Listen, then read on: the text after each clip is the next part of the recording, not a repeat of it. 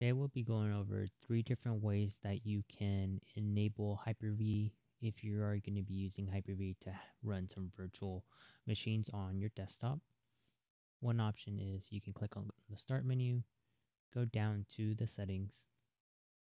You will click on Apps, Optional Features, and you will scroll down to the bottom under Related Settings for more Windows features, and it opens the Windows features option.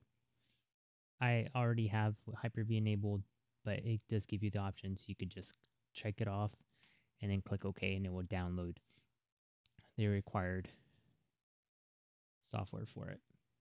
A second option is you can go ahead and type Control Panel. Under Control Panel, you will click on Programs, turn Windows features on and off, and you just check off on Hyper-V and click OK.